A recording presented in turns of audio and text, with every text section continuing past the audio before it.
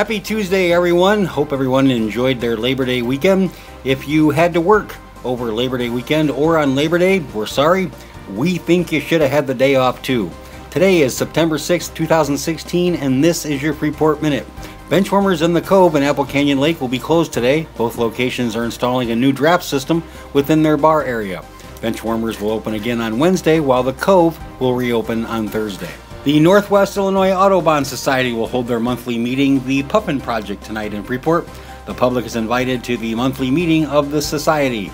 The program for the evening will be about the Puffin Project at Hog Island in Maine. The meetings are held at 6 o'clock p.m. at St. John United Church of Christ, 1010 Park Boulevard in Freeport.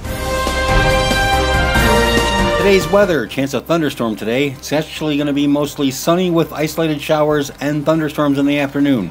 High today in the upper 80s, south wind 10 to 15 miles per hour. Chance of rain today is 20%. Heat index readings to 98 degrees. So a very, very hot day today. Tonight, partly cloudy in the evening and then becoming mostly cloudy. A 40% chance of showers and thunderstorms in the evening, low in the lower 70s. Winds tonight out of the south, 10 to 15 miles per hour. In sports, the Freeport Pretzel girls golf team plays at Park Hills at 4 o'clock today. Girls tennis play at 4:30 at the FHS courts by the junior high. And then at 5:30, the boys JV soccer team plays with the varsity soccer team playing at 6:30. Also today from 4 o'clock until 6 o'clock tonight, the Freeport Housing Authority is offering professional filming of your business idea to submit to the Freeport Fish Tank Competition. If you are still in need of a video recording for your business idea, call 815-232-4171 or stop by the Maine Housing Authority office in Freeport.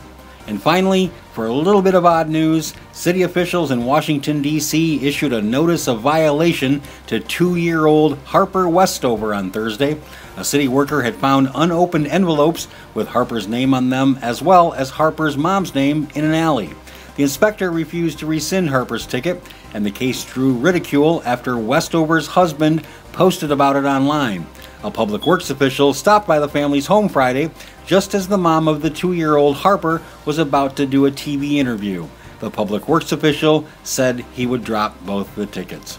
This has been your Freeport Minute, brought to you by the Vapor Company. Ditch the paper, switch to vapor. Stay tuned throughout the day for more updates.